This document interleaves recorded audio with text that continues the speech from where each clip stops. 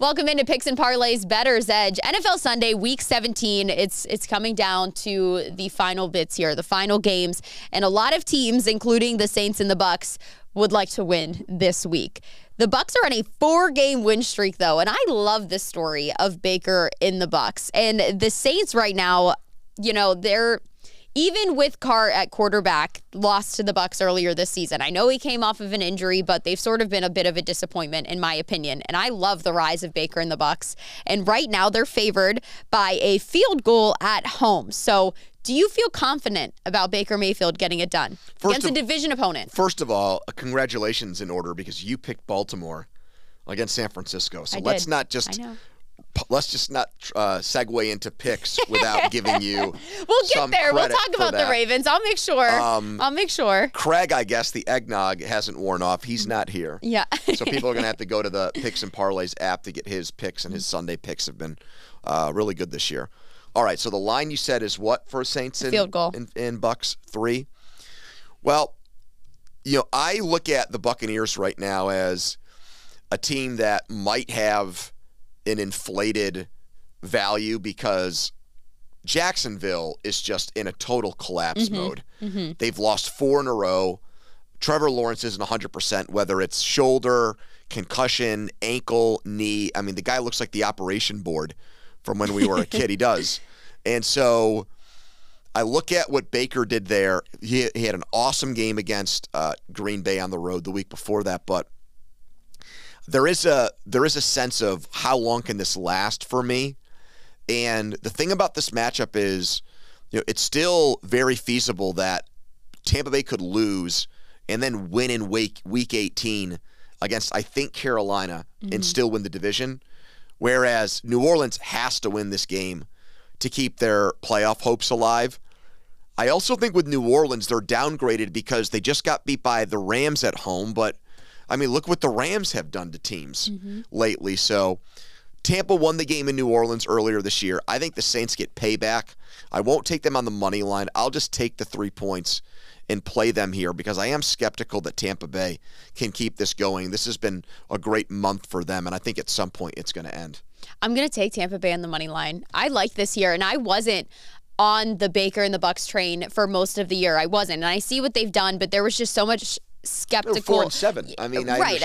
I couldn't get behind it. It was a great story. And now I'm like, okay, if this was any other game, maybe not. But against a divisional opponent where you have a chance, Baker has such a chip on his shoulder all the time and such an ego to honestly get this done, it could be in their favor. And what sold me on just taking the Bucs straight up, when you look back at the game, the Saints really don't have an excuse for how they lost to the Bucs early on. Sure, everyone wants to say, well, Derek Carr's shoulder might not have been 100%. If it wasn't 100%, then he shouldn't have been your starting quarterback in that game. And he said his shoulder was fine. There was no excuse for how they played. They got blown out in that game. The box score was so lopsided when you look down at the stats that, I mean, the Tampa Bay spread the ball around a lot, and guys were making an impact everywhere. And just to me, looking at that and then looking at the way the Saints played and how depleted it was, Chris Olave had 1 target in that game, 1 reception. I find it very hard to believe that it's going to be such a drastic flip in this one, that the Bucs can't pull it out with how much the Saints are going to have to look back at this game and say, okay, what did we do in that game? Well, a lot. You've got to stop a lot at this point when you look at how lopsided it was. So I'm going to say Tampa Bay holds on to this momentum, and Baker and the Bucs get this one done. I think we're going to see interception-prone Mayfield at some point here because he's just been so perfect. And the Saints have really good corners. Very underrated. I mean, I know that the Rams exposed that somewhat last week, but that offense is just But the Bucs also ran the ball really, really well against the Saints. White has been one of the more underrated, especially fantasy football, has been a godsend for them. He's just as much a part of what they've done offensively as Baker Mayfield has been. Absolutely. The last few weeks. But I think because they have those options, that's why I had, at the end of the day, had to go with the Bucs. But going to be a great game, good one to watch. The Dolphins and the Ravens, here's where I'll go ahead and gloat. I won't gloss over the fact that I rode with the Ravens last week. Did you think they were going to win? I did. I took them at that 5.5 number, but it was not above me to say that they weren't going to win, because I feel like I kept trying to wait for the Ravens to crash, and Lamar Jackson has made every bit of his pennies that he signed in the offseason. He really has. And we've seen the Niners against some certain teams this year where they've just looked bad. Brock Purdy's just not looked good. But here's the thing. Kittle and Ayuk tallied over 100 receiving yards, and Christian McCaffrey ran for 100 rushing yards on the ground, and they still lost to the Ravens. I like the way the Ravens team is rolling right now. So right now, at home, they're a 3.5-point favorite over the Miami Dolphins. I think I might have to find a way to take the Ravens on the money line. I don't know if I love the 3.5, but I'll go ahead and I'll put my chips in the basket because I rode with them last week, and I'll take the Ravens at this number. I think they've looked like the better team. If we can look at Miami, we can say they've been great, but truthfully, they are squeaking out wins again. We knew they'd get back to that, and they have. The Ravens just, to my point of every good player on the Niners had the stats that they typically do, and the Ravens still found a way to win. So say what you want about the Baltimore Ravens and Miami Dolphins right now, but I think for similar reasons that I was able to pick the Ravens last week, I can pick them again this week, especially defensively and what they can do to teams. I'm going to say that they're going to go ahead and the Ravens clinch that 1 seed in the AFC with the win over the Dolphins. So I've got two concerns with them in this game. The first one is I'm always skeptical of betting on teams coming off games where they largely won because they dominated the turnover battle so decisively. I don't think that's something that occurs week to week. I don't think because you force a lot of turnovers in one game, even we see it, I mean, 1 year a team leads the league in takeaways, the next season they're at the bottom. I mean, it's been proven time and time again that it's largely a random thing. And I just don't see Tua throwing 4 interceptions. To your point about Kittle and Ayuk, let's say Purdy throws 1 interception instead of 4. I think San Francisco wins the game. I think the Ravens won because they dominated the turnover battle. I don't see that happening again. I think it'll be closer to even. And I've said this all year on the show. I just get very worried about teams that have these huge wins. Absolutely. And then have to follow it up the next week. And I know with Miami you can make the same argument too because they beat Dallas, but they didn't blow them out the way that Baltimore did against San Francisco. And the thing I like about Miami for that game against Dallas is their defense held the Cowboys' offense to just 20 points. And their defense right now, I think, Jalen Ramsey's healthy. You've got their corners there. Even though they've had some injuries in their front seven, I think that they will not stop Baltimore's offense, but I think they'll slow them down enough.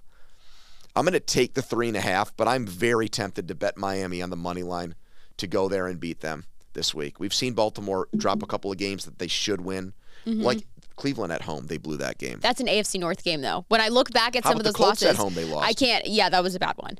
But everyone needed a bad game, right? You can say the same thing about the Niners, about the Dolphins, about the good teams this year. But to me, the Ravens have been the more consistent team. The Ravens have been the best team in the NFL this season. And it took me a while to get behind them and really make a push for them at some of these numbers. It did. Not that I didn't like them, but because I've seen how many injuries they've had in the past and waiting for something to plague the Ravens, I just really like the way Lamar Jackson is playing and has his team rolling. And because he's such a dual threat quarterback, he's going to give Miami's their defense a lot to handle. So I'm going to go ahead and go the opposite here. We'll see who wins, but I think that one's going to be one of the games of the week to watch. Another AFC North team, the Cincinnati Bengals. They are a 7-point underdog heading into Arrowhead, where at this point in the season, typically teams would be afraid to maybe play the Chiefs. I don't know if that's the case this year with what the Chiefs have looked like. Is this the downfall of Kansas City right now? Will they win by a touchdown or more? I don't think so. I don't really get why they're favored by a big number against anybody right now. And the reason why, not only are they a big favorite because of just the aura that still hovers around this team because they've won the Super Bowl twice, they have Patrick Mahomes, etc. It also doesn't hurt that the Bengals look like garbage in their last game either. So both of these teams played nationally televised games last week, and everybody saw the Bengals warts and the Chiefs warts up close.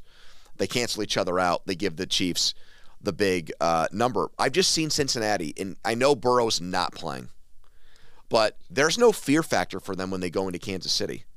They've gone there and they've won the AFC Championship game. They play them close.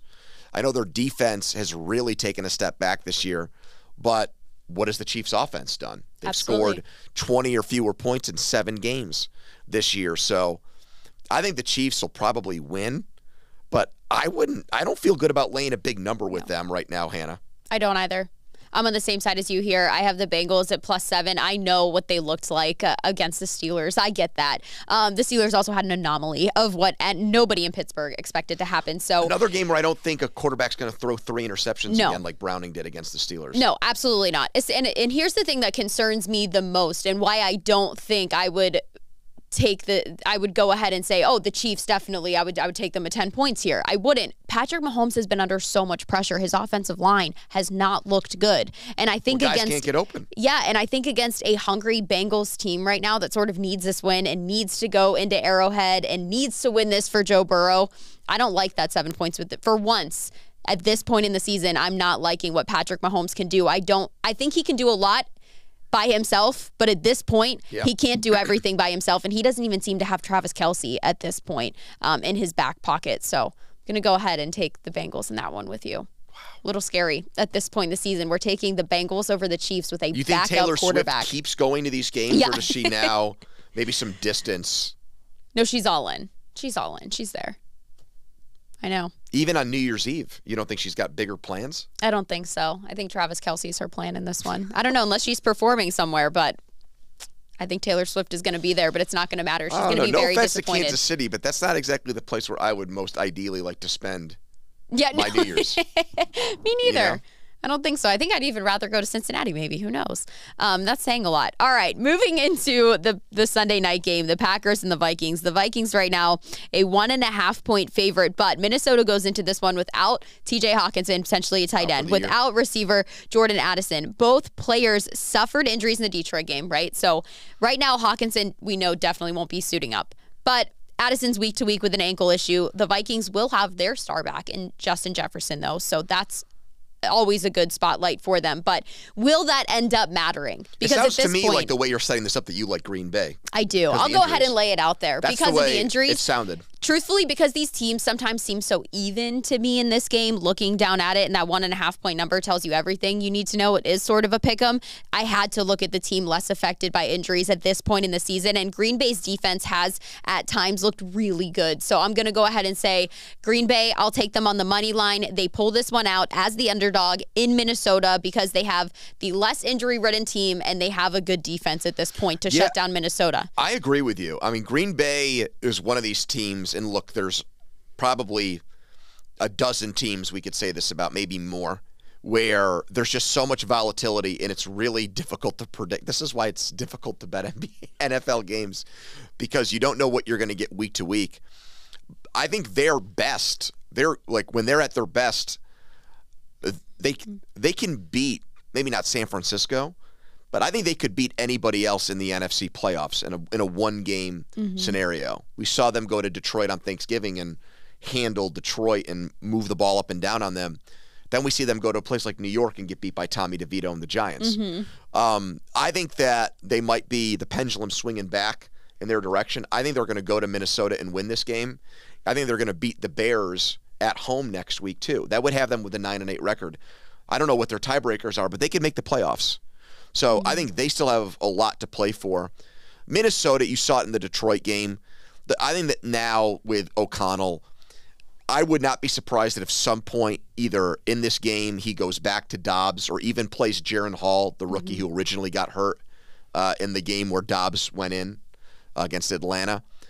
I think he just was beside himself with the turnovers from Mullins and was pulling his hair out. Mullins makes some good plays, but also makes some really stupid plays. And I think in this game, that'll be the difference again in Green Bay. Is going to get a road win that keeps them alive in the playoff hunt. I'm going to take them on the money line, too. Absolutely. Is that your best bet of the week, or do you have a better one? No, it's not. My best bet is a bounce-back game. Okay, tell me more. Bounce-back.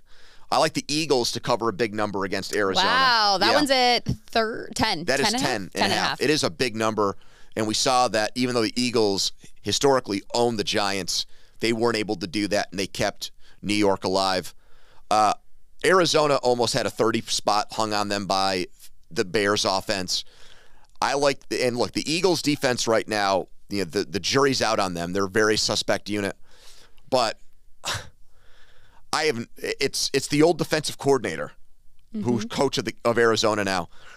I just think that there's going to be all week a sense in that building like we've got to prove to ourselves again that we're an elite team. And I think they're going to not go through the motions and try to just win a game. I think they're going to look to pound Arizona and show themselves and everybody else that they can still do damage, that they're the defending NFC champs. And they have to. Right. So that's exactly. So that's like, for me, if Philadelphia can't show that they can blow out a team like this that's competing with Carolina for the number 1 pick in the draft, then I already think something's partially broken. I'll really be all the way out on Philadelphia if they can't, on New Year's Eve, just stomp a mud hole in Arizona. So I'm taking them to win big. The reason I'd tell everybody maybe to tail his pick in that one is because Pony hasn't been super high on the Eagles this year. So for you to say that is big. This isn't like a pro Eagles thing, something you've been doing all year. No.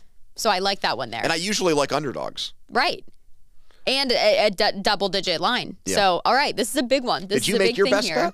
bet? I was doubling down on Green Bay in that one after I went through that game. I could tell the way that you were setting I did. That game I like that one. That was the game that I was like, okay, I'm actually excited to talk about this one week. I feel good about Green Bay. When I can pick them, I like to pick them. I sort of like the story of where they are right now. And Minnesota had everything in their hands early in the season, and Kirk Cousins was just such a deflation for them. So I'll go ahead and take Green Bay to be on the rise, and like you were saying, maybe even win next week as well and finish the season strong. So we'll see what happens there. This is Picks and Parlays Bettors Edge. Craig has been fantastic on Sundays as well, so make sure you head over to that Picks and Parlays app.